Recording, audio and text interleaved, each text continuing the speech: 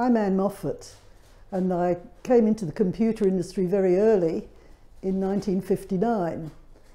I've never really written anything except technical papers, and so the idea of writing a book really just didn't occur to me.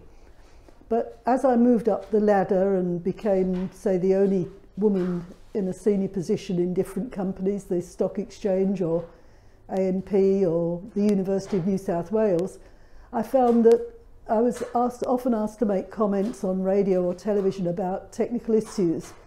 And I'd get women contacting me and saying, could we have a cup of coffee? Could I just talk over something that is worrying me in where I work?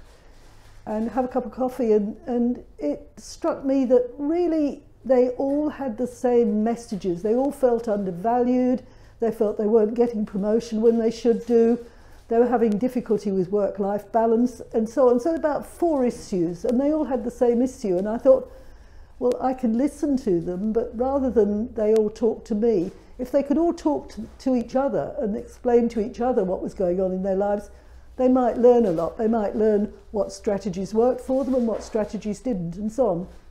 So when I retired in the year 2000, I decided I'd write a little book, lot of little vignettes, little, say, one page and a half, about different people's stories, anonymised, of course, but, you know, this happened to Mary and this happened to Jane and so on, to just get the information out there that I had to show women that we were really all living the same way, and some strategies we had worked and some didn't. So I started writing, and every time I started to write, I found that I was really writing my own life story, and I didn't want to write my own life story. I wanted to write about other people's experiences. Oh, in the meantime, I actually started an organisation in 1989 called FIT, Females in Information Technology and Telecommunications, where women could share their own stories and help each other and have a big sister, little sister movement where women who were further up the ladder could help those who wanted to climb the greasy pole.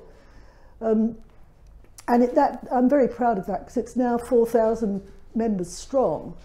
So there was an instant market for anything that I wrote. So I started to write, and I started to write about myself, and I didn't want to do that. So I asked a friend of mine who is a very celebrated author what was going wrong, and she said, look, everybody really wants to write their own story, so just write your own story, and when you've done that, you'll find you can write anything. So I started to write my own story, and it ended up in a book. Here's the book. It's called The IT Girl, and that was a bit of a naughty play on words, because it means the information technology girl, but also in the 30s, women who had a bit of oomph were called the it girl. So it was a bit of a giggle, even though I'm not really an it girl.